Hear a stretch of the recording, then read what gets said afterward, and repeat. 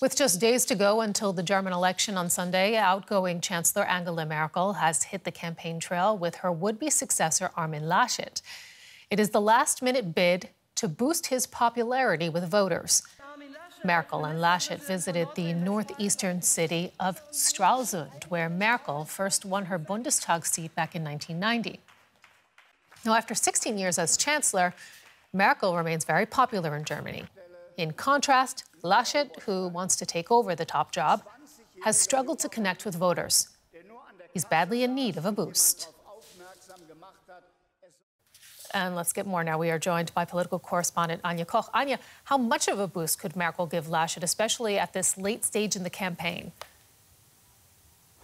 Well, the CDU is certainly hoping that it will be a boost for Armin Laschet. What's remarkable is that this has been one of the very rare appearances of Angela Merkel and Armin Laschet together.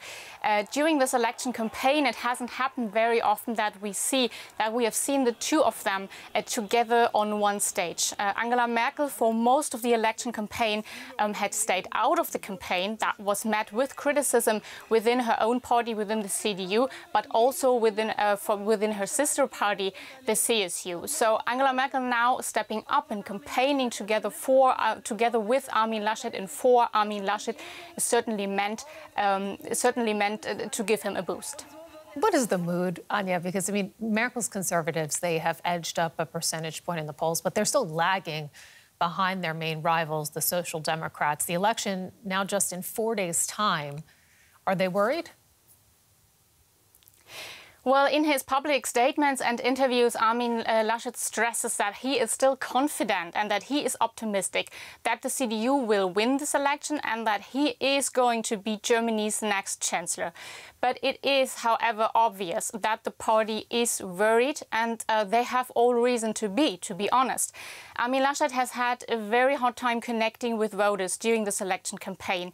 And when you look at the opinion polls, depending on which poll you look at, the CDU at the moment is around 22%, while the Social Democrats, who no one really saw as a real danger to the CDU just a month ago, is polling at around 25%. Now, that is a very small margin, but it shows you that the CDU can't be sure to win this election. And it's a really big question, in fact, as to how much we should read into those numbers, Anja, because polls show as much as 40% of the electorate are still undecided, a really big number there.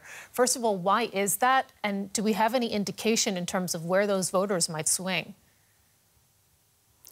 Well, that certainly has to do with the rather unique situation that Germany is facing at the moment. For years and decades, German voters were used to having a chancellor who is re-running for office, often with a so-called chancellor bonus, because some voters tend to vote for people who they think they know. Well, this time it's different. We are having 3 candidates that have never been chancellor before. So it's kind of more unpredictable of what to expect. This is not something that German voters particularly like. They like things more predictable. Well, this time they are less predictable. So it might just take voters more time to decide. Political correspondent Anja Koch, thank you. Local candidates are also campaigning hard to win voters, especially those who feel that they are not often listened to. DW reporter Carolina Machhaus traveled to Offenbach in Western Germany, where one young Social Democrat is determined to give minorities a voice in politics. So the plan is, we'll take our good vibes with us and go down to the river and try to strike up a conversation with people. Hibetun Nur Kauser is 21 years old. She's a member of the Social Democrats and has a seat in the local council. She wants German politics to become more diverse. Hibe was born in a refugee shelter in Germany after her parents fled religious persecution in Pakistan. She lives in Offenbach in Western Germany. Over 60% of the residents here have a mixed background, but only about 1 in 4 of them has German citizenship and the right to vote. On average, they earn less than non-immigrants. The education system is a challenge, as is the labor market. Hello. Hi. There's a general election on September 26th. Are you going to vote? Sehr cool. Can I ask you what the most pressing issues are for you in Germany? The man answers in Turkish. One of Hibbe's colleagues translates. We are blue-collar workers. We want our salaries to reflect price increases. Groceries have become more expensive, so our salaries should rise too. Are you voting for SPD? Inshallah. Sehr gut. Dankeschön. Alles gut. The conversations on the street continue. I grew up here. I'm from Offenbach, but I can't vote because I only have a Turkish passport. Yeah, it means decisions are made and you can't really have a say. I think it sucks, to be honest.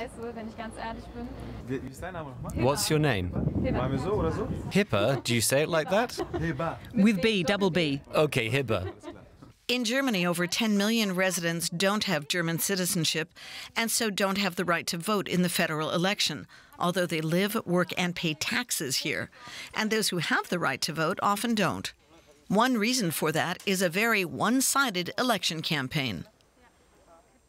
The problem is always that people aren't reached out to. That's not often done. Many speak to a very specific group who they think are the ones who definitely have the right to vote.